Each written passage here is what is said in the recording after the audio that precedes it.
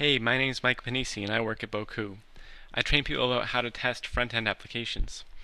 In this screencast, I'm going to talk a bit about working with Amazon Web Services to set up a distributed stress test. What we'll do now is quickly run through creating an AMI with Amazon. And so at a high level, what this is all about is we want to make a image that describes the stress testing machine. And so that way when we run our stress test, we can automatically make one instance of it, or we can make 10 instances of it, depending on how many clients we want to simulate and how much stress we want to put on our server. So what you'll do is you'll want to launch a new instance. And let me just fix this a little bit. So you'll have to bear with me here. This interface is by no means responsive, and I've had to shrink things down a whole lot to get it all to fit.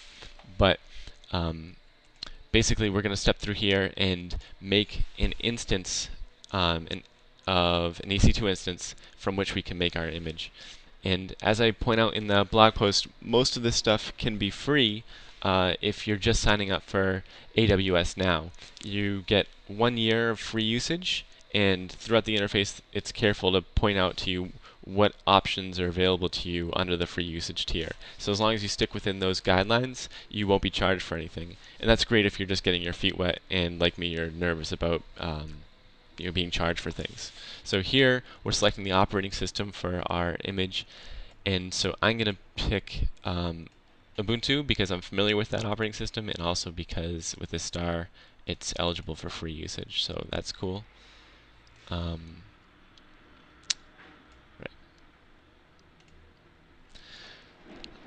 Here we could change the instance type if we wanted to. We could use a more powerful instance, but you'll see that only the micro instance, the smallest instance, is eligible for free usage. And that's alright though, because it's more than enough what we need today. Then for these advanced options, we don't really need to change anything. And here we're choosing a key pair. And so this is how we authenticate into our instances, and the system can know that it's us using them and not someone else. So I already have a key that I made for my work with PBS, but you'll likely want to create a new key pair, give it a name, and then download it, save it somewhere locally safe and that you can get to later. And we'll see that coming up later when we actually run the stress test. But for me, I'll use the one I already made. And we need to create a security group, and this is just basically kind of like firewall settings for your instance. And it's important in this case because we're going to be SSHing into our machines when we run the stress test, and not directly. We're going to be using this utility called bees with machine guns. But because that's using SSH under the hood, we'll want to make sure that these machines have port 22 open. And there's actually a predefined rule for SSH, which is here, and we'll just be able to add it. We want to give this thing a name, so stress test. Add the rule, continue. Okay, and then you'll select done, and you'll launch an instance. So since I've already gone through this process, and since that takes a few minutes, I'm just going to skip over it.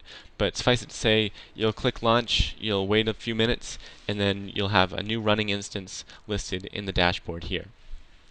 So from there, you'll want to click on that instance, and let's see, select. Well, actually, let me not get ahead of myself. What you'll want to do there is use the URL here to SSH into it directly and set it up the way that you need for your stress test simulator to run. So in my case, and likely in your case, it will be a Node.js app. So you'll want to install Node.js, then you'll want to get your stress testing code onto there. And again, this would be a good time to go back to this article here and kind of review more detail about setting up the stress testing client itself. But again, what you're thinking about here is just making an image from which you can kind of spawn a lot of instances later on. Once the image is prepared to your liking, you can go ahead and right-click on it in the interface and select Create AMI.